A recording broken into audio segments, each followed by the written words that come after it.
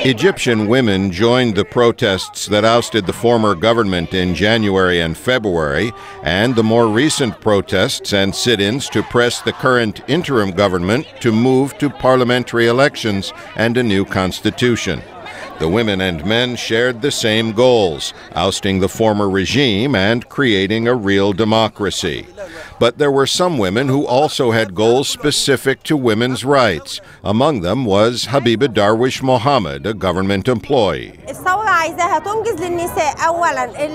Women should have guaranteed seats in the parliament and have full rights and independence, freedom from intimidation, and equality with men when it comes to divorce and child visitation. For more than 15 years, the Center for Egyptian Women has been working for such rights. One of its founders is Azza Soleiman.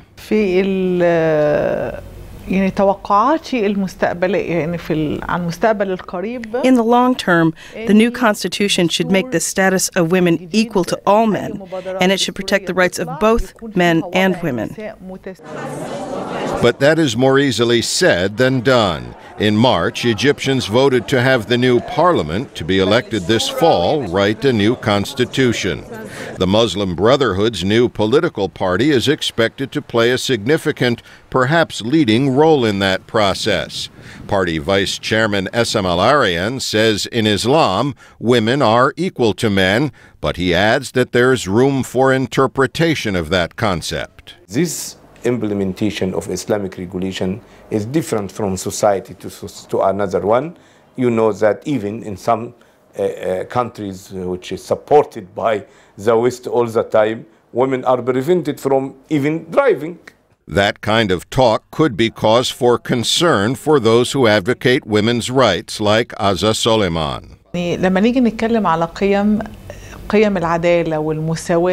When it comes to values like justice, equality, and social justice, nobody will argue about it.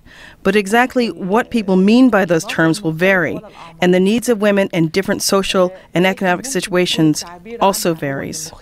Soleiman says Egypt needs a strategic plan to educate both men and women about the importance of everyone's rights.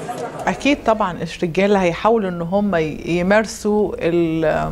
course, some men may try to prevent the women and their families from voting or try to control their votes.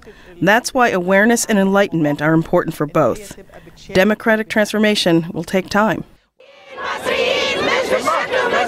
The Egyptian women who came out to protest in Cairo and other cities made a start on that, but Soleiman and other activists agree the work will have to continue for years to come.